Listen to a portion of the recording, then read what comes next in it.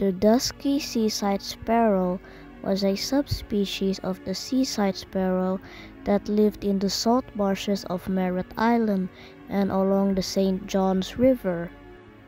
It was first described in 1873 by Robert Ridgway.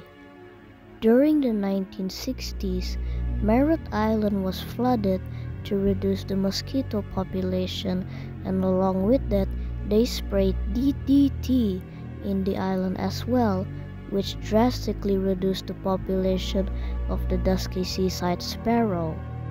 The last 4 individuals were moved to the Walt Disney World's resort on Discovery Island, and the last individual was nicknamed Orange Band, which died in 1987 and was declared extinct in December of 1990.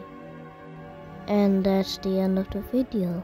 If you enjoyed the video, make sure you like and subscribe.